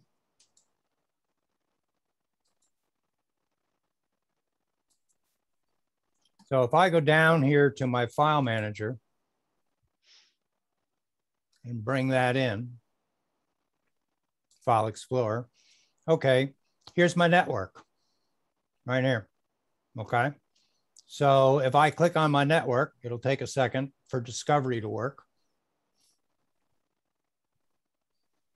Why it isn't instantaneous, I have no idea, other than perhaps my Synology is sleeping and it's got to wake up. Okay, so the computer I'm on is Asus, and my Synology is Hawkeye 115. All right, so I can see my file sharing. It's an NAS drive, basically, and I know Donna and Ken have one. So on my NAS drive, I have put a common folder, and in my common folder, I have put the Linux SIG. And now I can go to my Linux computer and do the same thing. I can look at the network, I can see my file share, my NAS, and I can see this folder, and I can get to these items. So if I wish, while I'm sitting in the other room with my laptop and I'm browsing to this area, I can open up September, I can open up the presentation, and I can edit it while I'm thinking about it. But you'll notice I've got 1, 2, 3 other computers, Linux computers here, and I'm not seeing them. And they're all using the SMB command, and they all have Samba on them. So with network discovery, I should at least see the computer names if I haven't shared folders, and they're not there. So I continue to try to figure out, okay, on my Windows computer, why don't I see it? Now, on my Linux computer, I see ASUS. But when I go to open it up, I don't see the drives. And I have shared my D drive under Windows 10, and I've made it available to anybody, period. No password required, period. Read-write access, period. And I should be able to see that drive on all my Linux computers. I don't see it. So I continue to investigate. And believe me, I've been to the forums. Why don't I see it? I've said, well, they say do this, do that. Go into the command line, go into the shell, give these commands, give those commands. Still don't see it. So I continue to try to scratch my head and figure out why that is.